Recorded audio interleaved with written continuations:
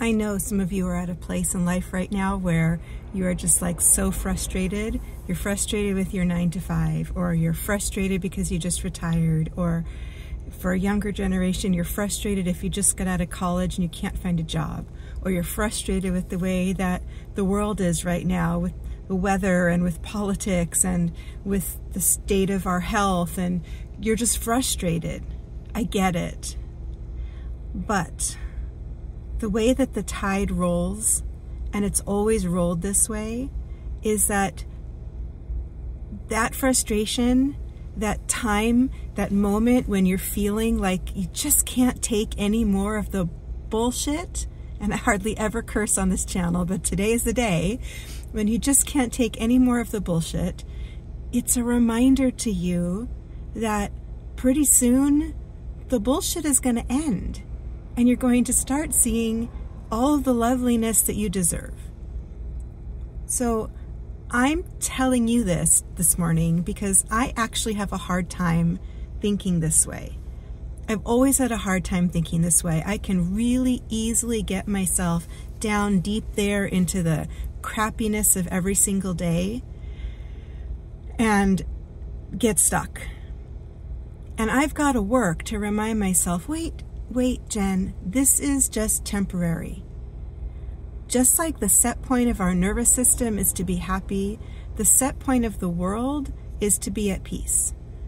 The set point of your life is to be at peace. It's to be peaceful and joyous and beautiful, filled with all of the things that you could ever want. That's the truth.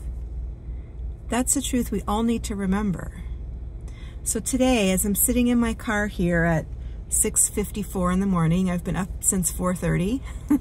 I don't like getting up at 4:30 in the morning, but I've been doing it for 26 years. And I've been leaving my house anywhere between 6:30 and 7 o'clock for 26 years. I don't like doing this. If I'm going to wake up that early in the morning, I want to be doing things that I love and that I enjoy. And I'm sick and tired of getting up and doing this now, but in just a handful of years, I'm not going to have to do this anymore. In just a handful of years, I'm going to be done with the 9-to-5, or in my case, the 7-to-4, and I'm going to get to do things the way that I want, the way that I've dreamed of. I'm going to get to spend my hours and my days and my mornings and my summers and my winters and my springs however I want to. So I want to remind you that whatever it is that's bugging you is temporary. You know, my husband always has this very happy, hopeful image of the world and of our lives. And he's said to me since we met 14 years ago, he said to me, the good stuff is right around the corner. We're right there. We're on the precipice of all of the great stuff that's about to happen. And still to this day, when he says that, I get annoyed with him. I'm like, but we've gone through so much crap. We've gone through so much crap, and there's still so much more crap. But he keeps telling me the great stuff is right around the corner. Meanwhile, his car is falling apart. We have 6 windows in our house that are broken and don't open. We had to replace our air conditioning. We had to replace our dryer.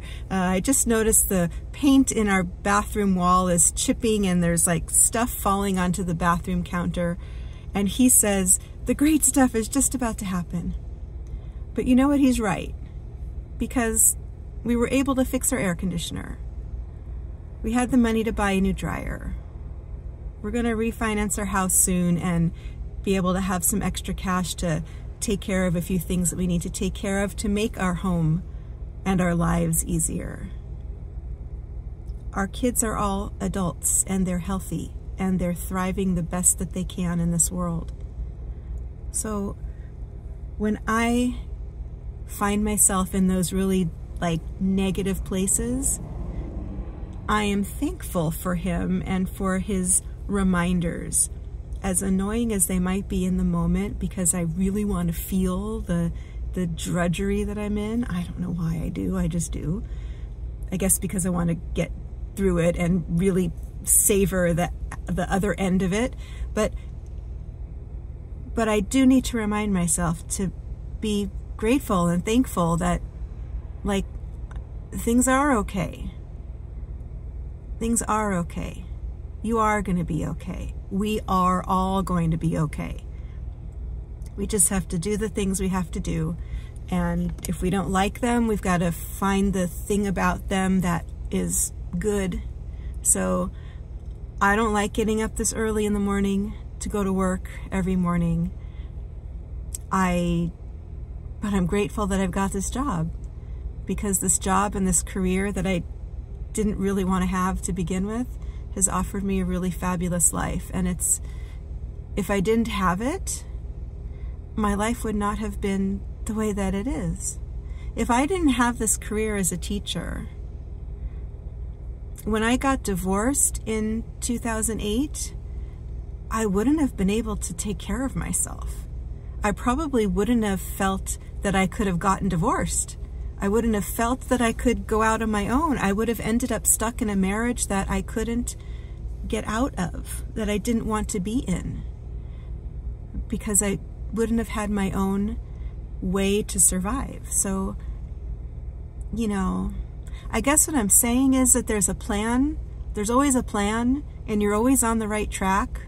As long as you're a good person and you have integrity and you have love in your heart and you don't mean to harm anybody and you're just good, you're a nice human, you're on the right track and everything's going to work out just fine. Yeah, that's what you need to know.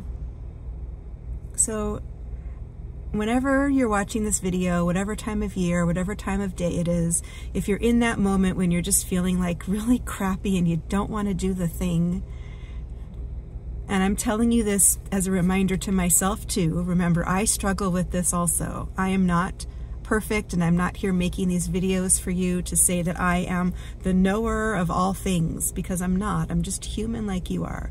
I'm not an influencer. I'm just a person who's sharing my thinking.